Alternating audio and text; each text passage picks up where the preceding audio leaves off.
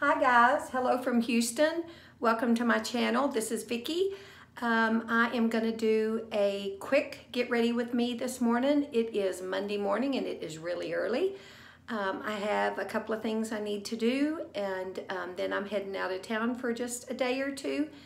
I am going to probably not talk to you too much about the products. I will list them below, everything that I used. I kind of have been trying to clean up some products and go through some drawers, and this is just kind of some miscellaneous products that I think at one time I liked. I just had them packed away and I'm going to try and use some things up. So I'll just kind of show them to you on the camera, and if I forget, like I said, they'll be listed below. This is a video that I was intended to do a week or so ago. I have had and I'm gonna start makeup while I talk.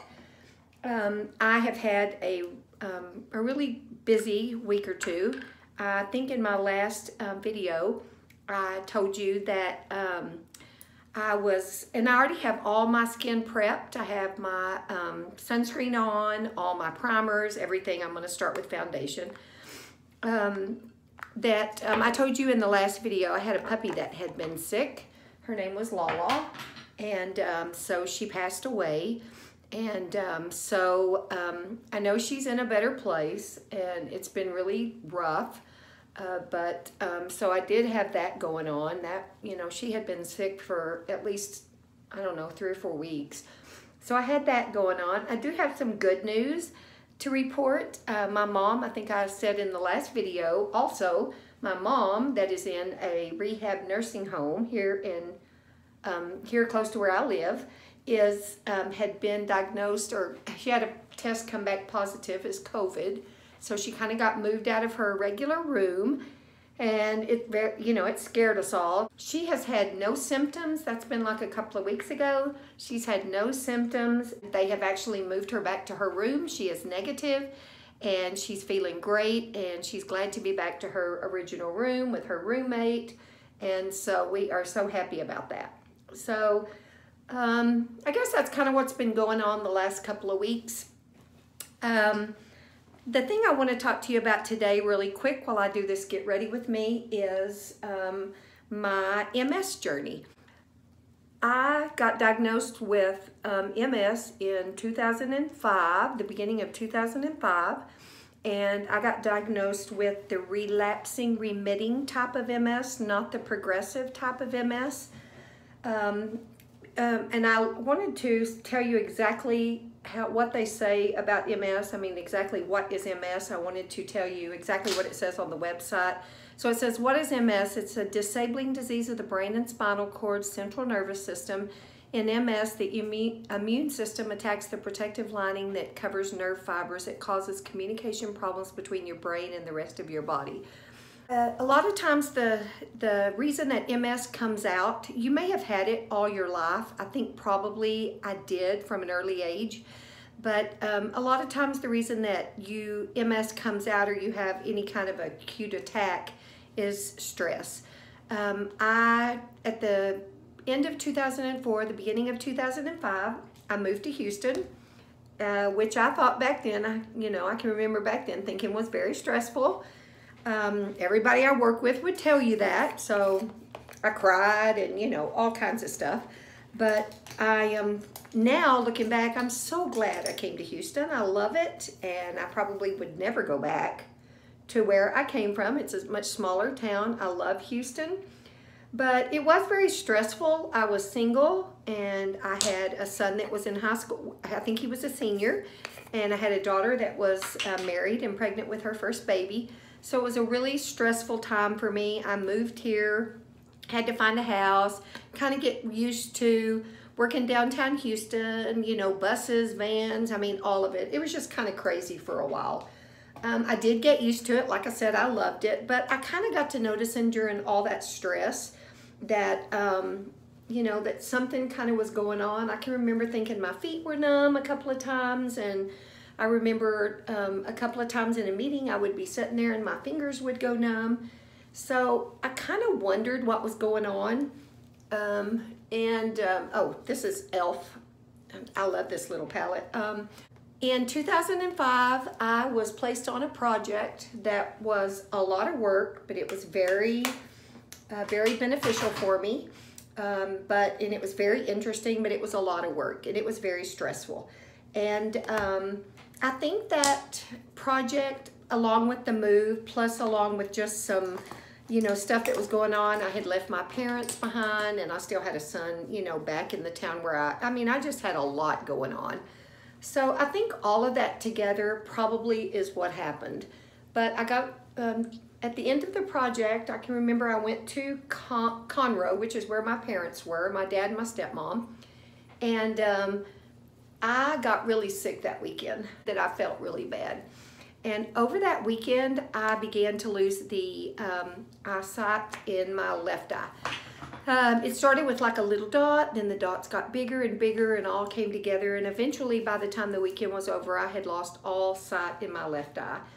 I immediately came back to Houston, got into my eye doctor the next morning. By the time I did that, I actually was beginning to lose sight in my right eye also. So they got me right in, and she told me, this is definitely something that you don't want to mess around with. This is something serious. She set me up with a specialist that day.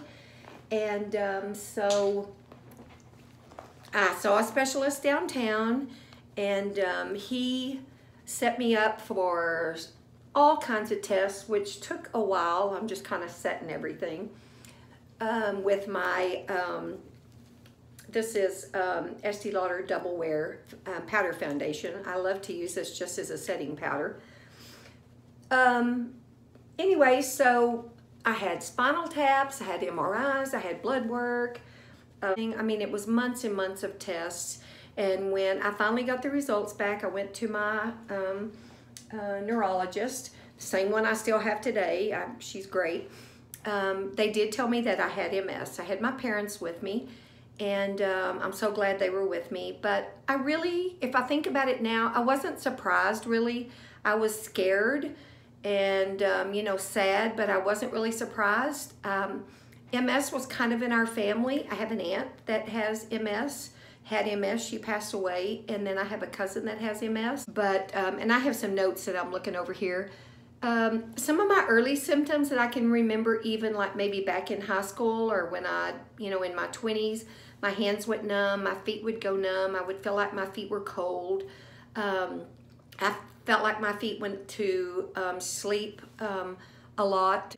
So my neurologist, when I found out I had it, she started me on Copaxone, which back then was injections every day. And I hated, I mean, you know, I hated it, but I got used to it. Copaxone back then was very expensive, really expensive. And I think a lot of people back then did not take it because they probably couldn't afford it. I just saved, and I somehow figured out how to do it, but it was like $1,800–1,900, I think, every 3 months. Now, as it has progressed, now Copaxone has a program that you get on. I think I pay $35–40 a month, and now the injections have been changed a little bit, so you only have to take them 3 times a week. Even after taking the injections this long, this many years, what, 14, 15, 16 years, they still hurt. It still makes a red place on you that kind of burns. It still makes kind of an indentation into your skin that kind of stays there forever. And, but since I started Copaxone, I have never had another acute attack like the one that I had back in 2004. So that's really says something about Copaxone. I did go off of it one time, and I got in a lot of trouble from my doctor and from my parents. You know, they both said, "What are you doing?" I mostly just got sick of them, and I just stopped taking them. I didn't tell anybody. Then I got to noticing that I was feeling numb in places again. I can remember one day calling my friend, and I had gotten up and I said, you know, it's just the weirdest thing. I can walk, but I'm kind of not feeling anything from the waist down. So I called Dr. Kim, and I got back into her, and she said, you know, this is what it is, and you have to stay on your injections. and probably you have to take them for the rest of your life. Main issues that I have due to MS now are restless leg and bladder issues. So let's talk about the bladder issues first, which, you know, nobody wants to talk about bladder issues. I know the guys are probably going, oh my God, and if there are any guys listening to this. But, you know, any woman that's in her 50s or 60s or 70s or whatever that's had babies knows about bladder issues. I mean, and if you don't, I can't imagine. I mean, most of us do. You know, you laugh, you cough, you pee. I mean, we all know that. So, but I have much worse than that. I have lost a lot of muscle there, but they do something to me twice a year called, they Botox my bladder. So if you want more information about that and the specialist that does it here in Houston, I can give you that if you put me a comment, but they do that and it is really, really helpful. I think the doctor that I used to do this is one of the first in Houston that did it, and I think I was one of her first patients and one of her first patients that got insurance to pay for it. It's very expensive, but it really works. The other issue that I have due to MS is restless leg. Restless leg, not normal kind of restless leg, what people have that you hear about. You know, they have restless leg every now and then. They get up during the middle of the night and take Tylenol and it's gone. No, I have restless leg from hell. It's unbelievable. I take Mirapex. I take it every day. If I don't have that pill at the exact same time every day, I'm going to have restless leg. And it's let my legs hurt so bad. I can't drive. I can't walk. I can't sit still. I can't sleep. It is just the craziest thing. But if you really think about it, what could have happened with me having MS, I'm really, really lucky. I worked for a company that I had great insurance and I could afford Copaxone. To manage my MS, mostly I try to stay active. And most people know I don't sit around a lot. I'm not a person that enjoys sitting around. And I get up, I try to walk every day. I try to eat right. You know how that is. Some days are good and some days are not. But I've lost weight and, you know, I need to lose more. But mostly you just have to take care of yourself and you need to get enough rest. All of that kind of factors into MS. I think if you have MS, you have to give your body and your mind kind of time to heal and to take care of itself when you get sick. I think sometimes it's a little bit different with someone that has MS. I think it takes us a little bit longer.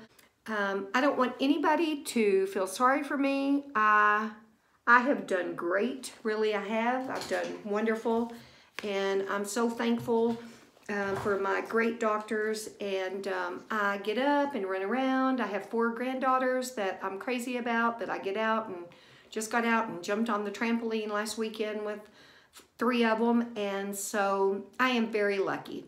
So that's kind of it. I am gonna finish up getting ready. I still lack my mascara and my eyeliner, and then if you have any questions about MS or anything, please comment below. So if you've had a journey or if you have any questions, comment below. If you're a subscriber to my channel, thank you so much. I appreciate it, and thank you for all the support. If you're not a subscriber, hit the subscribe button below, and it will come up with a little subscribe button and a little bell. Click the bell and you'll get notified of all my videos.